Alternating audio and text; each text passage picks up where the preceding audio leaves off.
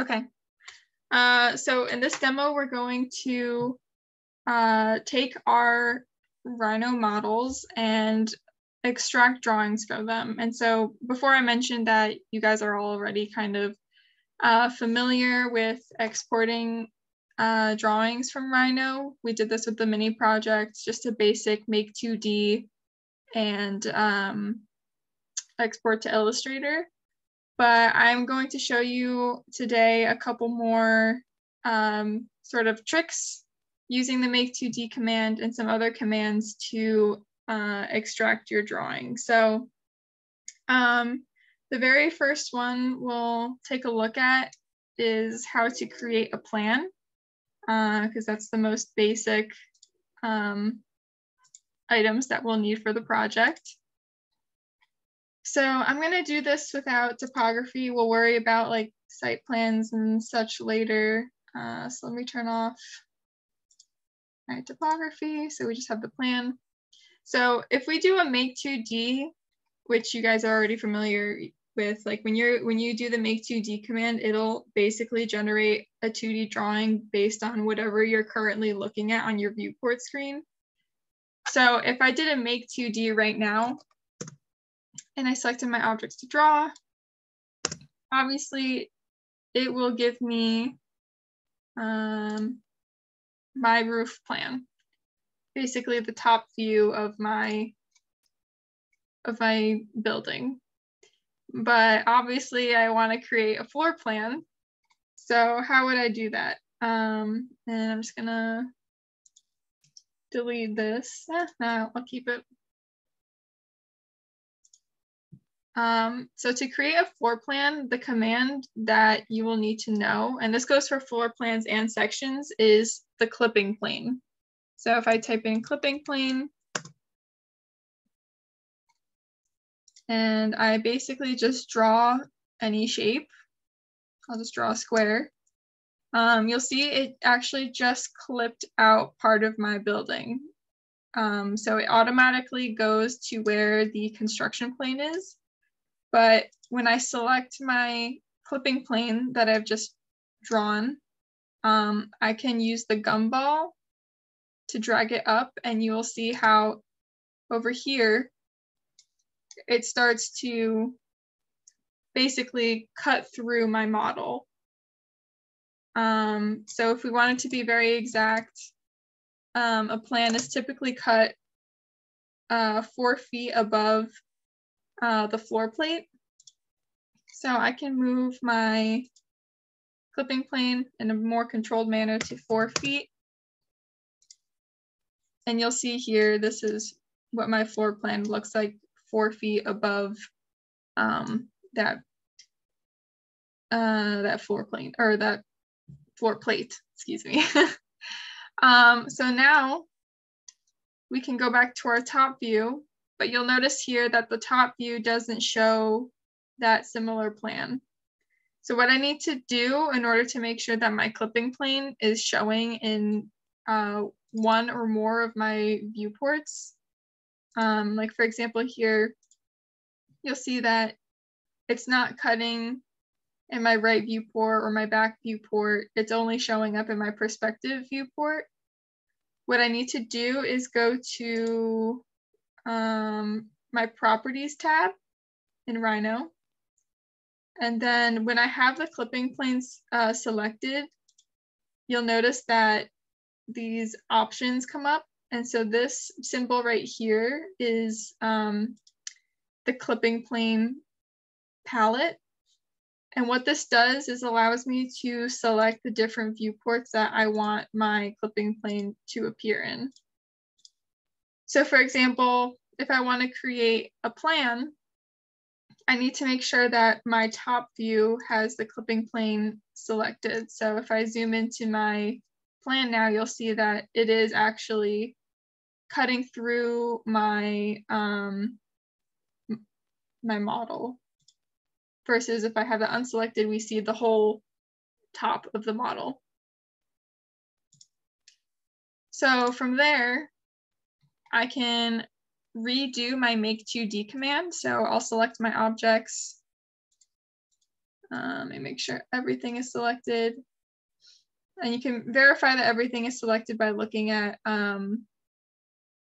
your other drawings.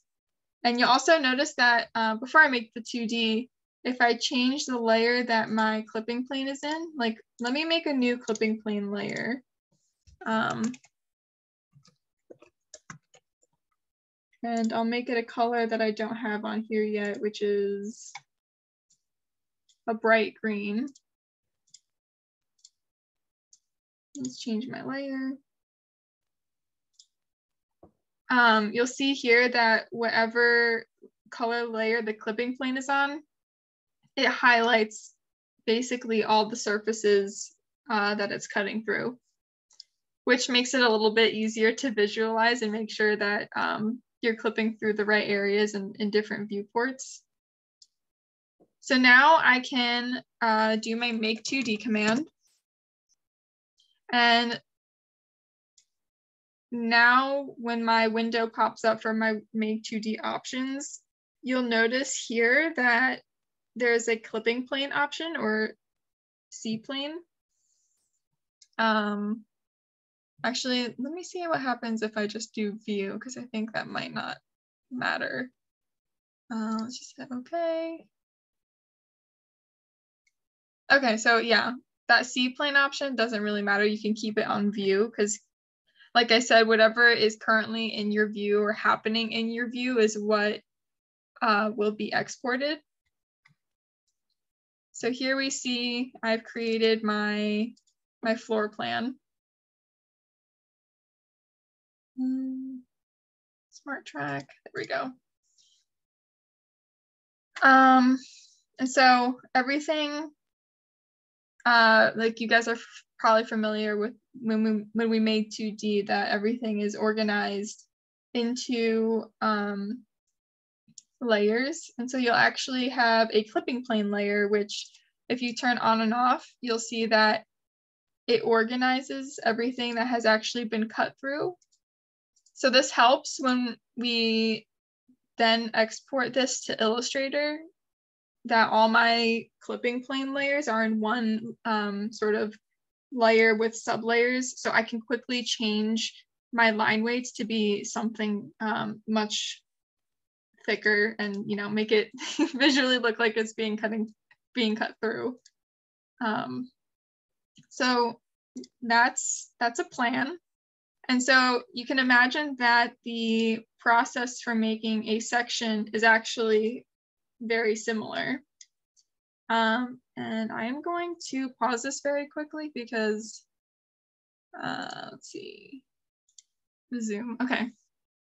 So creating sections is very similar. All we need to do is rotate our clipping plane and move our clipping plane to an area where we want our section to be cut. So when we do this, we want to make sure that we're in the right view to extract our make 2D. So I'll make sure here that I'm in my front view. And I need to make sure that my clipping plane is showing in my right view, or sorry, my front view. So again, you know, simple make 2D, select my objects.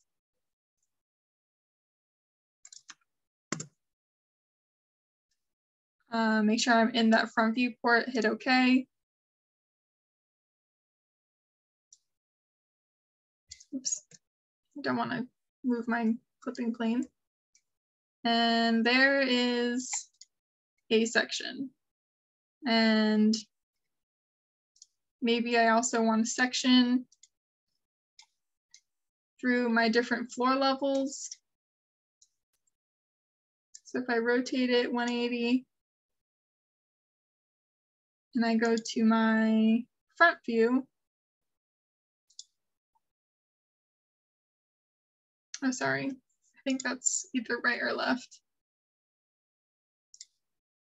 yes, my left view, I can now extract this section. Actually, before I do this one, another thing we can do, like we've just set up normal 2D flat sections, but you're actually not limited to just 2D sections. You can even make section perspectives. So I don't think this is a good view for a section perspective. So let's make this a 180. So let's say I think this would be a nice view for a section perspective. This would be an instance like if I want to make a section perspective that I would save one of my views. So again, I would use the named view command, and I'll title this section perspective.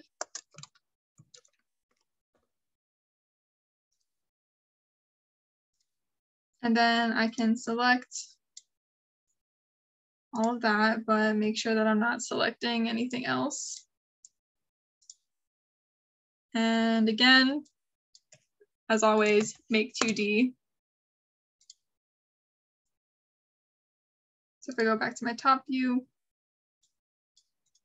okay, that didn't work. So make sure when you select all your objects that the reason that that didn't come out correctly was because my roof was not selected. So I need to make sure that, let's go to multiple of my views and even turn off my viewport in a couple views. So perhaps I want to select all my objects in another viewport. Oops.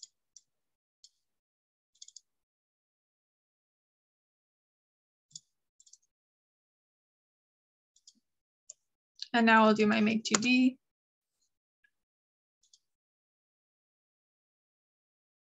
The more complicated the model is, the longer the make 2D will also be. So before you make 2D, like if you have a very complex project that you save before you start doing your make 2D, because sometimes Rhino will crash. So you'll see here that now when I ever try to move something down here, it disappears. And that's because my clipping plane is placed in sort of in this axis. So anything that is below that will no longer show up. So that's how we make drawings or export drawings in Rhino. And so, of course, we take them into Illustrator, make them prettier, more pleasing to look at. So we can go over those steps again in a minute, but the other requirement of this project is that we make an exploded axon. So that'll be what I show you next. And just as a reminder, when we do a make 2D of this sort of section perspective, again, your layers do organize the clipping plane layers. So anything that is being cut through right now is still even in your section perspective on its own layer. Sometimes we have to do some cleaning up of our drawings. So for example, like this line being shown right here is actually what's beyond. So you can imagine if we continued this line, it would match up with this corner right here. So that's that other edge of that floor plate, but we probably don't need to see that in our section perspective. So before we export to Illustrator, it's always a good idea to, clean up any unnecessary lines.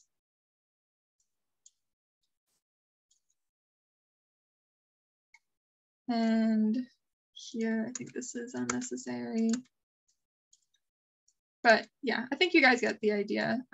Before I move on to the exploded axon, does anyone have any questions? Okay. So I'm gonna save this. And so for when you do your exploded axon, I highly recommend that you do a save as to your file, because to create an exploded axon, we basically need to pull apart the model you just put together. So we don't want to mess up the nice model that we've created right here. So it's always a good idea to do a save as and create a new file.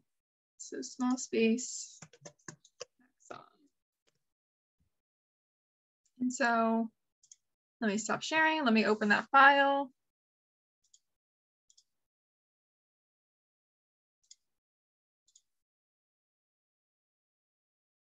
Okay.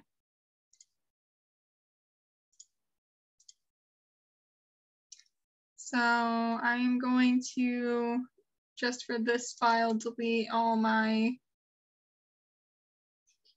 delete layer, yes to all. It's going to delete all my drawings, and we don't need a clipping plane for this. So the first step to a exploded axon is to set up the axonometric view. And you guys will remember, this is pretty simple. We go to our set view and we can set up an isometric. So I guess it's an isometric, not an axonometric, but close enough. So let's pick southeast, or actually, I think for my project, southwest might be better. So here is our southwest view of our building. And what we can do from here to create our exploded axon, and everyone here knows what an exploded axon is, correct? Okay. It's basic, you know, our building pulled apart in multiple directions so we can see basically the inside and how things sort of come together in relationship to one another. So to do this, I will stay in my axonometric view, and all I need to do is just use my gumball to just move things. So we can start to get a little bit picky about what we want to move, and I'm going to explode this because the way I modeled it was one item, but perhaps it's better to show it as individual walls and mullions. So maybe I move this out here, and same thing with these.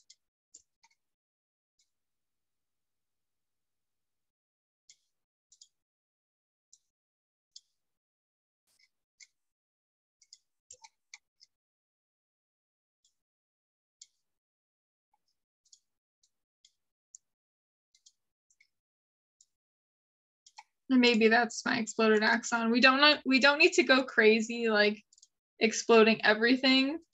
I think when we do exploded axons, we should be very sort of careful about how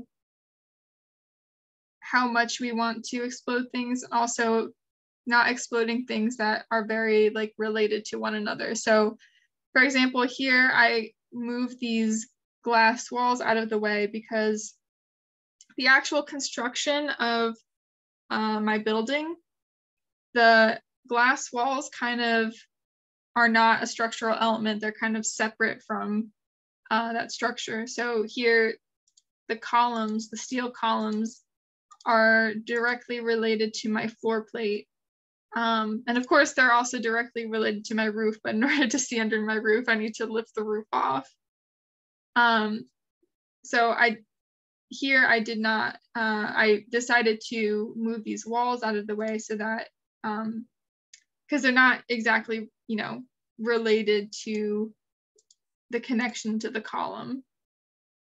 So when you make your exploded axons, it's good to sort of be mindful of the relationship of how things are constructed in architecture and what kind of relates to what. So from here, maybe I just want to move this out a little bit more. Of course, our ever favorite make 2D command is what we will use. And we'll just hit OK.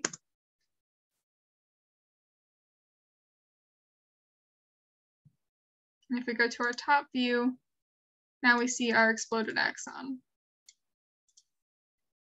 How nice. So then from there, we can take this into Illustrator and start, adding line weights, putting in the lines that show us where, everything lines up. So just as a refresher to the Illustrator, or exporting to Illustrator, we'll go over that right now. So we'll select all our objects or line work that we want to export. We'll go to File and Export Selected. And so from here, it'll ask us where we want to save it. And we will save as an Adobe Illustrator file. So small space, axon.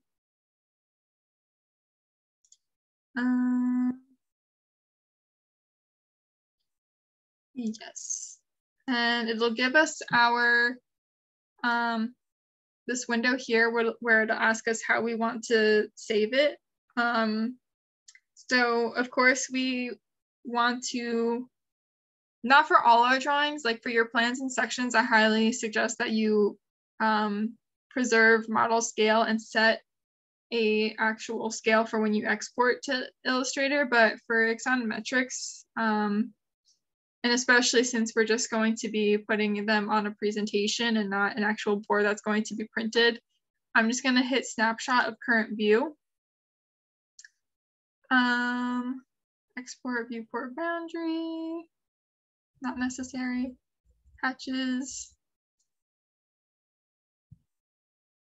Okay, everything looks good here. So we'll hit OK. And now I will open in Illustrator. So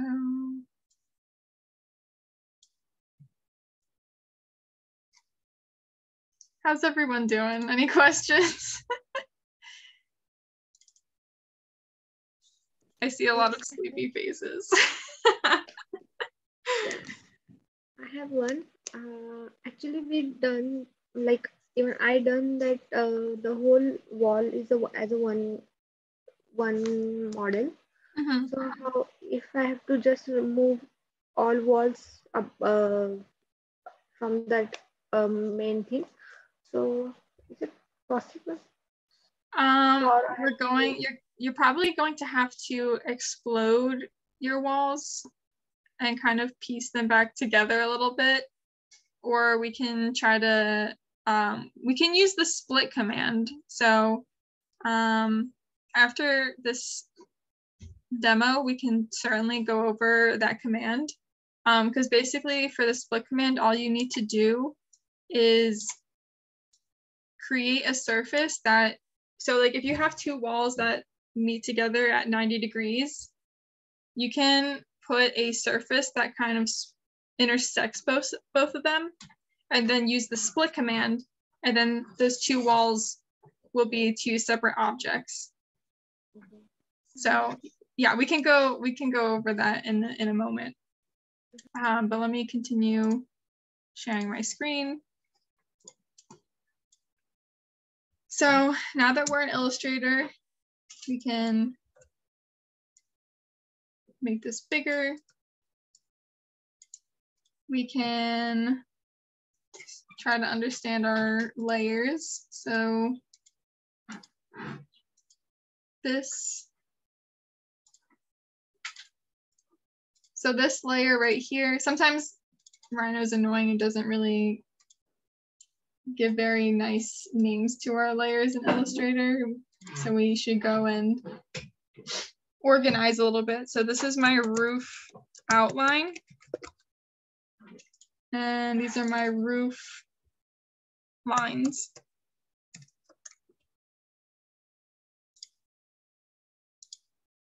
So I can select all my roof lines. We want to create, I mean, we could do other colors than black if we really wanted to, if you had a reason for it. We can change our line weights. Let's select a roof outline, same thing.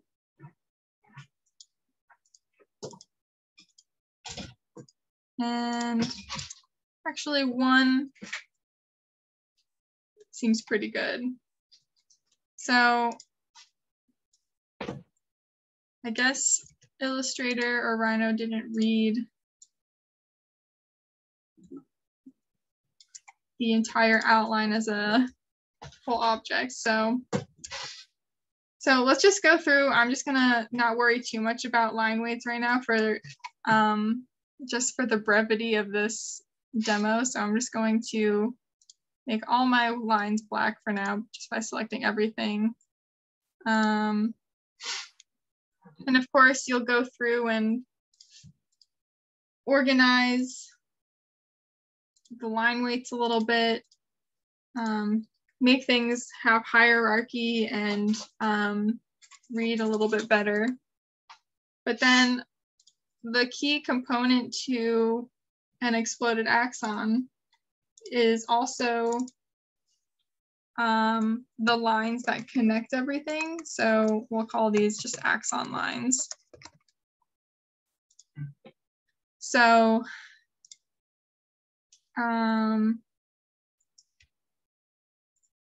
these lines that tell us how everything is supposed to line up. So it's nice to make sure that it's a nice light line weight.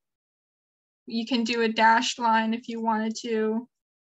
And then we'll just do this throughout the drawing.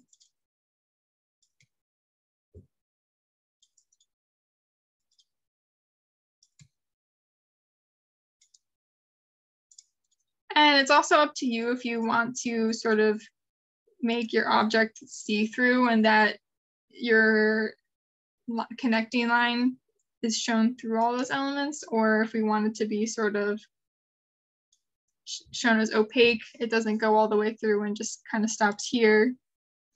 And, you know, so on and so forth. We continue adding these lines.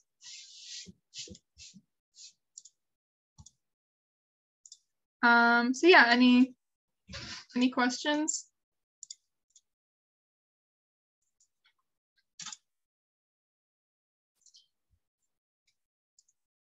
So I'll take that as a no for now. Basically, your homework for the weekend is obviously finishing your model and then starting to extract these drawings from your model and bringing them into Illustrator to give them some line weights and start to generate, you know, our overall plan. So if you have 1 floor, you'll have 1 plan, 2 floors, you'll have 2 plans, a minimum of 1 section, an axon, and I mean, that's off the top of my head. I have to refer back to the project deliverables, but does that make sense? Okay, I'll stop sharing from there. And so actually after, let me actually stop recording from here.